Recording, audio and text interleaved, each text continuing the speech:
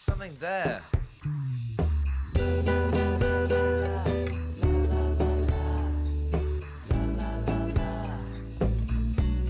Bungle in the jungle, probably in the centre and on the outside Littermore. They're being followed by Christopher Colombo, and then comes on the outside Pedro the Great and Lottie Dodd, racing now towards the final furlong, and probably just comes through on the near side to pick it up on the outside. Pedro the Great, Littermore in between them, and now from the back of that faller there was Christopher Colombo, came down as they race in. Joseph O'Brien's up, racing inside the final 150 yards, and Pedro the Great striding on now for Shamey Heffernan will beat Littermore. Lottie Dodd will come through for third on the outside of probably who's fourth.